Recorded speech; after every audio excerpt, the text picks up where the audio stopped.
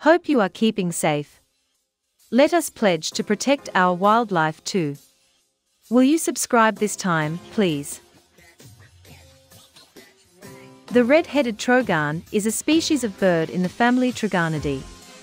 The male has a red head and breast, a unique feature in the Trogon group.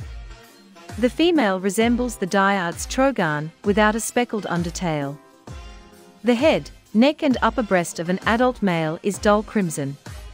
A narrow white band crosses the mid-breast, underneath which the lower breast to abdomen is light red to pink. Pale red can be observed on the flanks, whereas the mantle and back of the bird are rusty brown. The male perches on branches with the support of mauve-blue legs. Regarding wing coloration, the lesser and median wing coverts, secondary coverts, as well as outer webs of tertials and secondaries, are vermiculated black and white. The primary feathers also appear black and white. As for the bird's long tail, the central feathers are dark brown with a black tip, the second and third pairs are black, and the outer pairs are white with black bases. Finally, a black-tipped cobalt blue bill, a deep mauve-blue gape, and eyering and reddish-brown irises shape the bird's face.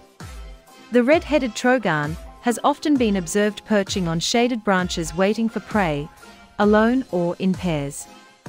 Its flight between trees is often sluggish and very low, only a few meters above the ground.